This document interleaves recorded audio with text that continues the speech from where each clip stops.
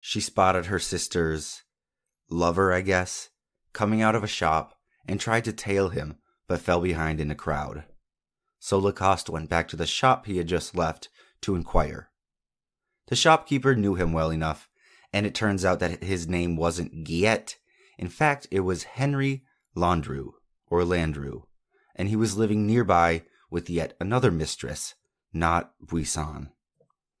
Lacoste went back to the detectives with this new information, and they brought Landru in for questioning. Detectives, quote, returned to Gambai, where a thorough search was undertaken. The gardens were excavated looking for bones, but the only remains police found were that of 2 dogs,